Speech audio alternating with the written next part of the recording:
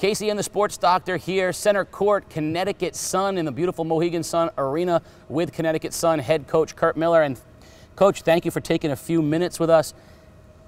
Very calm here in the empty arena, but it doesn't get that way. You guys have been playing tremendous basketball, sitting in the 3 seed, and that begs my first question. Talk a little bit about the journey. You come in wearing 2 different hats, general manager and coach. And how do those reconcile themselves from taking a team that was looking to get back into contention, and now here you are back into a playoff team? Sure, you got to go back to my hiring only as the head coach, and clearly happy in that role. Chris Cienko, a tremendous longtime GM in the league, had those duties, and we worked really well together. A tremendous GM, really cared on how I wanted to put together the talent, and let me have a lot of say, but didn't foresee at the end of that first year that he was going to resign. And so thankful that the organization thought that I could handle both roles, but both roles are independent. The coach in you wants to be successful now and is probably a little less patient, where the GM has to think bigger picture, long term, try to build for sustained success. So I have to be careful. I have to balance both those hats because I'm competitive. I want to win now, but I know there's a bigger picture and trying to build something that can really sustain through the years. Coach, does culture determine winning, or does winning determine the culture?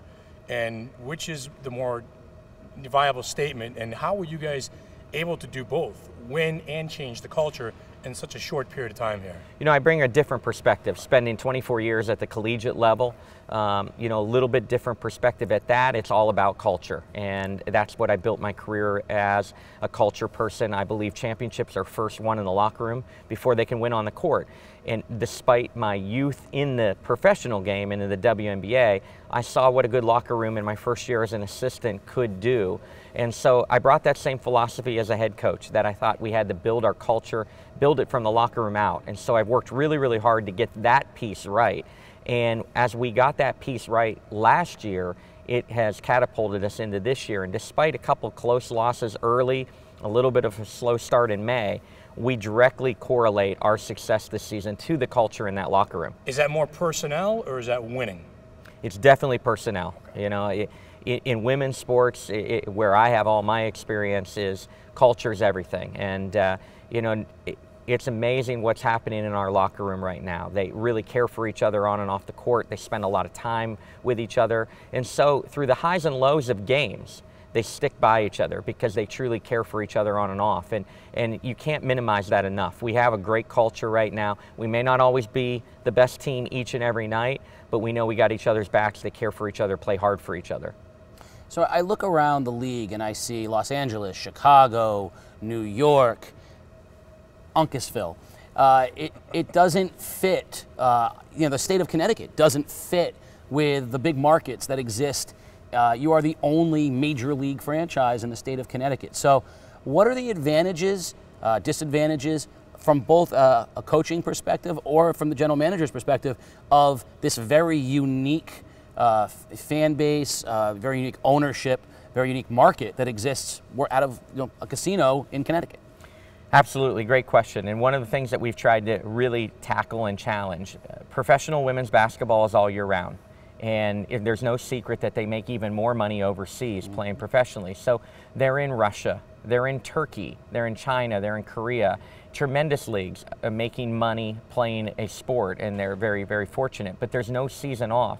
So they come back from places like Russia and Turkey, and they want to be in the big markets. And that's one of the challenges of Connecticut, that they don't want to come back to Uncasville. They don't want to live in East Lyme when they come back. They'd rather be in a big market with more to do after games, or more of a draw to bring family and friends to come visit them. So again, it went back to the culture. What can we do different as an organization? And start the ball and they very, very close. 144 or less people in this league, and they all play all year round with each other. So how can we get the buzz out there that Connecticut is a destination location? And it's how you treat people, and it's the culture that you have. Is it a fun style? Does coach care for you on and off the court? Do we do the little things? And we do the little things. We feel like we give them tons of extra benefits of being a Connecticut Sun player, and we hope that that buzz is spreading around the league, because the big thing that we're trying to change is make it a destination location for free agents, that they don't want to be in the big markets, that we're a special market and a different type of market. And I think it's going to appeal to people down the line. Coach, you used the term fun, and that's one of the things I hear from the fans. The games are fun again. You guys lead the league in scoring, I believe averaging about 87 points a game. And do the players in your system have a green light on the offensive end? What makes your offense right now so special? Well, certainly I'm a big believer in spacing. So offense is spacing, spacing is offense, in my opinion. So we have structure, we have discipline, but we allow them to play their games. We put Alyssa Thomas as a facilitating forward and let her play downhill. Jasmine Thomas is a tremendous athlete. We give her the green light to be in attack mode. So we try to be in attack mode. We try to be one of the highest possessions teams in the league. And right now it's working. We're the highest scoring team in the league. That's fun. I don't know if anyone in the pro game wants to be recruited to say, hey, come over and play in Connecticut. We're going to slow the ball down. Certainly entertaining for the fans. So it's a fun style for the fans. It's an up and down attacking style. That's what we wanted to bring here. I didn't know we would lead the league this fast, but that's the way we like to play. And it's another reason that could be attraction to free agents, that you get to play in an up-tempo, fun, attacking style where they have the green light, and all pro players want the green light. One thing that I've noticed about this market, and I don't know about other markets, even though it's a major league franchise, I see a lot of the similarities that exist in a good way with some of the minor league franchises in other sports, which are really, the atmosphere is family friendly, and the players are part of the community. And I don't know if that exists in New York and in Seattle, but I love the promotional things that the Sun do to get the players known amongst the community, and it's not unusual to see Connecticut Sun players out in the community. Is that unique to here, or is that something that the WNBA does, since it's such a difficult market share that they're trying to enter into? Sure, it's certainly not unique only to us, but we have a unique market, and I have a new vice president, Amber Cox, who does a great job getting us out, and it's my belief that we have to be touchable. One of the things that I felt like in college that we did well was our team was touchable, so now they even relate even more to the players. And so we try to be real engaged in the regional community, and we're growing more and more, and we're trying to open up more of a fan base in Boston and Providence and bring more down from the Hartford area.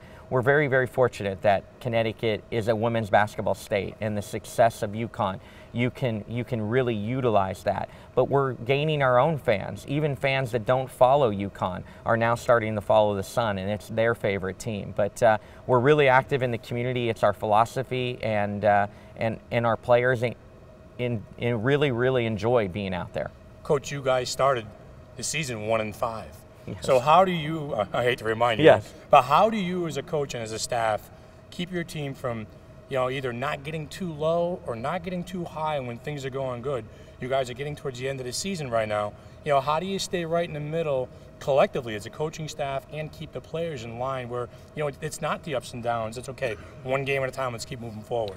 Yeah, I think we couldn't get too high, too low is my philosophy. You can never, you can't go up and down like that. In those first losses, we were losing close. And what was happening late in games is we were letting one player try to win or lose the game. We had a lot of people standing around and letting one person try to take the big shot. And when we got that corrected, we went back and watched film that we may not play through one player, but if we have five players hunting for shots, continuing to move the basketball, that we don't have to have one outstanding player. Shot distribution's pretty even amongst our team. So now they can't key on one particular player down the stretch. And in our close wins as of late, it's different people that have stepped up in that situation. So we've really changed that. So we're excited about being able to watch film. So you have to show a balance right now. Late in the year, we show things that we're not doing well. At the same time, you have to bring them in at times and show things that you're doing well. So it's not all negative, it's not all positive, that you keep showing them both ways. I think we were both wondering too, after the 1-5 start, was there a specific trip or turning point or stretch of games where you guys gained confidence and kind of took off from? You know, I just think it was that next win, and when we finally got over the hump, that first close win, it all started to come together because we knew we were there. We were right there in the fourth quarters, but we were coming up short. So as we started to win a couple of those close games, then it snowballed. So all of a sudden now we're 18-5 in our last 23 games, but we want to peak at the right time. We got 5 really difficult games left, but we are secured in the playoffs, guaranteed home game.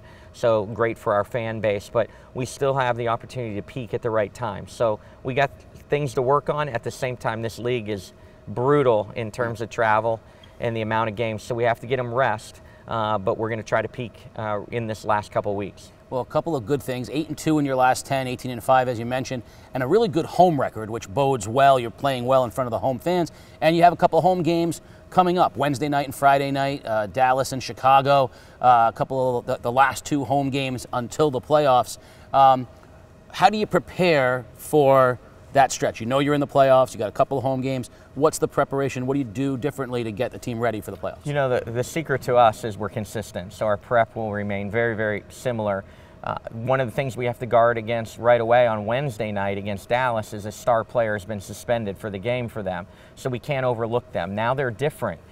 In some ways, even harder to guard. They'll have better spacing, they'll have more three-point shooting, they'll be a little bit smaller. So, you know, like, as one thing happens, another, there's obviously an unintended consequence. So now we got to prepare for Dallas completely different than we prepared for Dallas just a week or so ago. So, and then you got Chicago, who you haven't played for a while. So, but if you're consistent, they get bored with my consistency. But you know, we aren't reinventing the wheel every day out there. We're very consistent in our approach, and they appreciate that. They know what to expect each and every day they come in here. Well, in a league that you know all these teams, there's no secrets out there.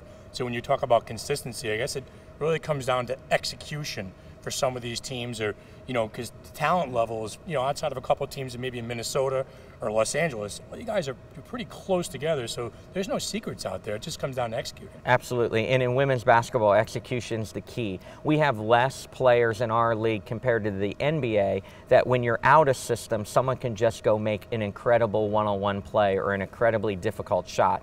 We've got to have execution. We've got to stay within the plays. While we have outstanding players, we make less of those plays out of system than the men's game. So in women's basketball, execution's the key, and you're really trying to continue to work on that and make sure that you're trending the right way near the end of the season. Well, Coach, we have a couple of important dates coming up. We mentioned home Wednesday night, home Friday night, but then everyone to remember 7-10-12. That's the best way you can remember it. The playoffs are coming. There's going to be a home game. If you're in the single elimination aspect, the 7th or the 10th. But if we're in that best of 5 semifinals, starts on the 12th. A different structure to the playoffs this year. I know they want to try to get the 2 best teams. Last year, LA and Minnesota were those 2 teams. They're the top of the league again, but lurking right there in the 3 spot, the Sun. So playoffs are coming around the corner.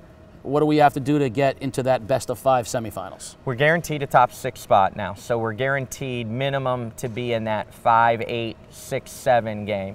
With a win or 2 more, we'll definitely be in that top 5. But we're trying not to talk about September 7th. If we can get into the top 4, you have a first-round bye. So then our home game, if you're in that 3 or 4 seed going into the playoffs, you're going to play a home game on September 10th. If we were fortunate to make a run these last 5 games and be able to catch either Minnesota or LA for one of the top 2 spots, then you would advance directly to the semifinals, which, as you said, the series would start in September 12th.